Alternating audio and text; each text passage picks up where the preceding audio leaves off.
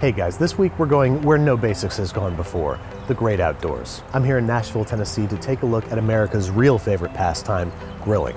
We're teaming up with Ace Hardware to help you correct some common backyard blunders and serve up some more exciting fiery fare than the usual burgers and dogs. Let's get down to basics.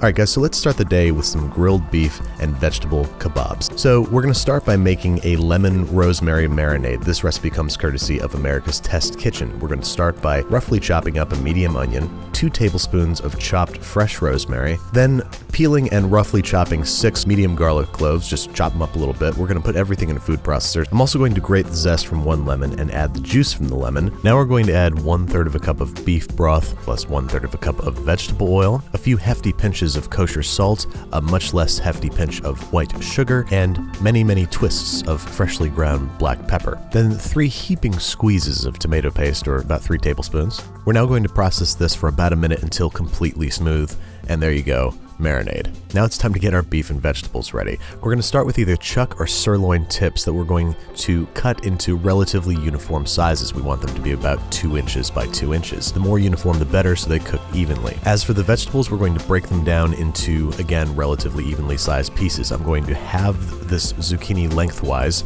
and then cut it into 1-inch segments. Now there's a lot of tips and tricks about how to core your pepper, but really the key is to cut the head off and rip its heart out.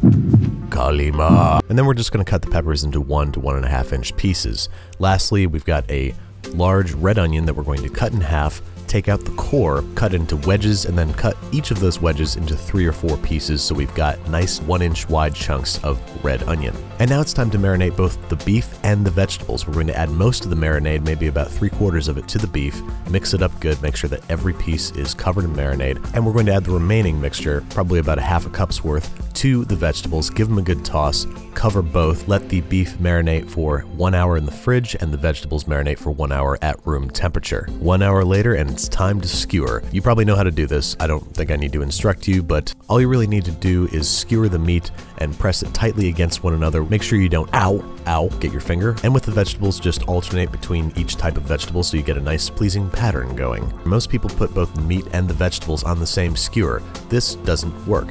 Why not put meat on one skewer and vegetables on another? This way they can cook at their own desired rates. All right, we're gonna bring our skewers over to the grill, open her up, and how do I do this? No, my God, who? Hi, I'm Shannon, your local Ace associate, and I'm here to help you get started with your grill. This particular grill is a Weber Genesis E310 propane grill. All you need to do is turn the knobs in front of you to the light position, hit the igniter button, and it'll start right up. Also, you'll see with the 3 different knobs here, you can heat sections of the grill to different temperatures for different foods. That's perfect because I need to cook the steak over high heat and the vegetables over medium. Oh my God, whoa. Nashville truly is a magical place. So first we're gonna let this grill preheat over high heat for 15 minutes. Lid closed, get it hot. Now that our grill is preheated, I'm going to turn the left 2 burners down to medium and keep the right burner on hot, and we're going to put the steak on the right side of the grill and the vegetables on the left. Then we're going to close the lid and let these cook for 6 minutes before flipping for the first time. Then we're going to close it back up, cook for an additional 6 minutes for 12 minutes total before we check our meat's temperature. I want to hit about 125. I'm also going to take one of these kebabs off first and leave the other ones on for another couple minutes for anybody who wants them a little bit more well done, aka people who are wrong. And as for the vegetables, we're going to leave those on for an additional 5 to 6 minutes until they've got a really good char on them and they're nice and soft. Alright, so let's get all these skewers out onto a tray.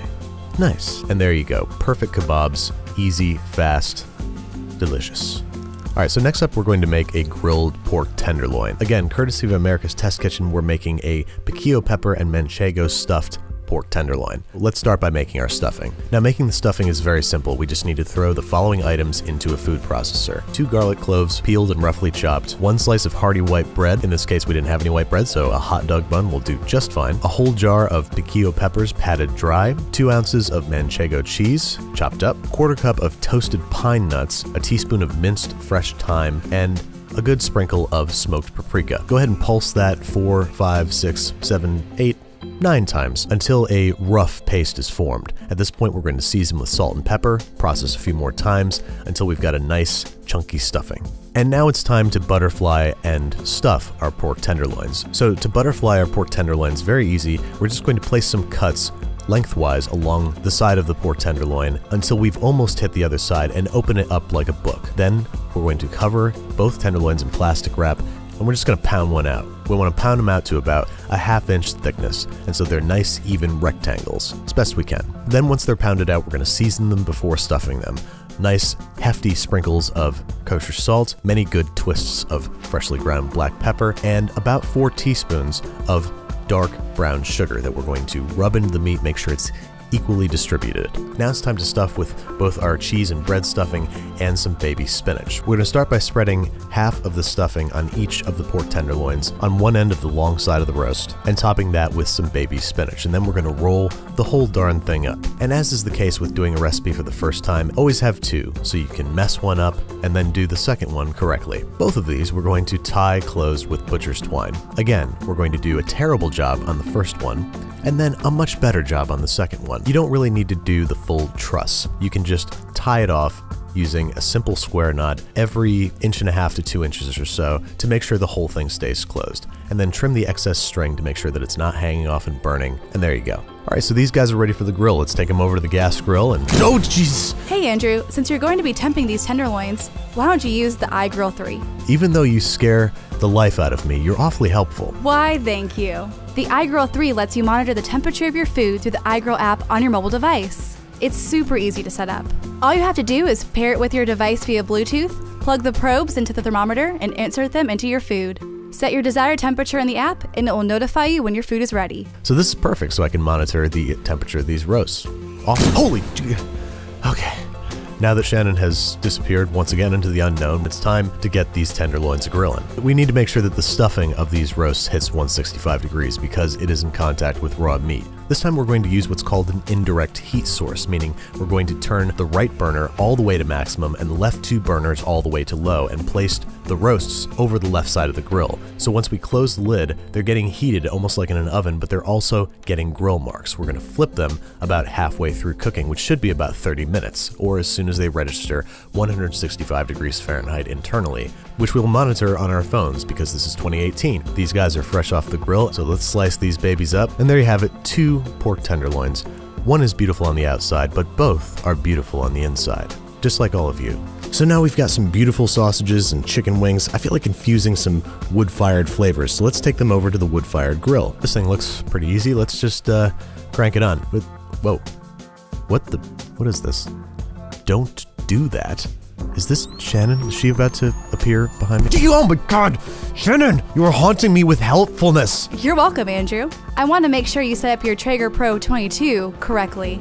On first use, you need to run the wood-fired grill on high for 45 minutes to make sure you burn off all the oils that protect it from the elements while it's shipped your way. Grilling with a Traeger wood-fired grill is easier than you think. Since it uses convection cooking instead of direct heat, it's similar to cooking in an oven but provides a delicious smoky flavor. You can grill, smoke, roast, bake, braise, and barbecue all on the same grill. It's pretty awesome. To get cooking, you just fill the hopper with pellets, turn it on, and select the setting you need. It's so easy to use. Also included with the Traeger are these digital probes that fit through the side of the unit so you can monitor the temperature of your food without having to open it and lose the beautiful smoke and heat building inside. Oh cool, I can use these to monitor the temperature of my sausage. I'm going to... Oh my god! Okay, just remember Andy, it's all cheap special effects.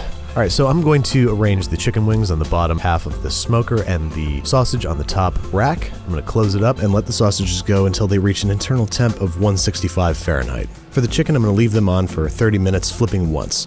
Right at the end, I'm going to slather them with barbecue sauce and crank the heat up to high to get a nice barbecue crust. And there you have it, some simple chicken wings and sausages elevated to a new level with the help of smoke. A big thanks to Ace for providing the grills and helping make this episode happen. We've got a lot of new, exciting things in store for the channel, and they would not be possible without great partners like Ace. Check me out next week on May 10th on Twitch, where I'm going to be live streaming these from Nashville. We'd love for you guys to join and cook along with me. We're going to be doing a rare daytime live stream. Hope you guys enjoy. I'll see you next week.